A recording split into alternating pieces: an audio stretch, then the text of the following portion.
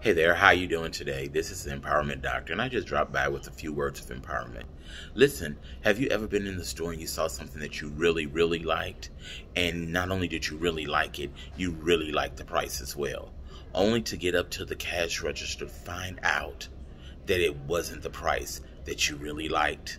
And then you had to decide whether to keep it or whether to put it back because the price wasn't right. Yeah, a lot of times you put it back because you don't like the price.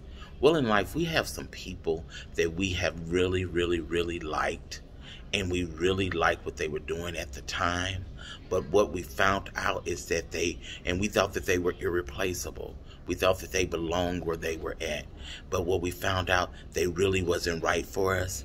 I came by to tell you today that sometimes you got to put things back that's not the right price for your life. Sometimes you got to let them go. Sometimes you got to leave them where they are. Even though you really like them, you got to really let them go because they're not good for you. They're simply not good for you. They won't work. They don't fit. They don't mean you any good. I don't know who this is for, but you need to let it go. You need to let them go. You need to leave them alone because the very people that you think is irreplaceable, they are replaceable. The very ones you think are irreplaceable, they are replaceable. Matter of fact, they're holding up space for who's supposed to be there. Catch that. They're holding up space for who's supposed to be there. Get rid of what shouldn't be so that what is to be can be put there. God bless you.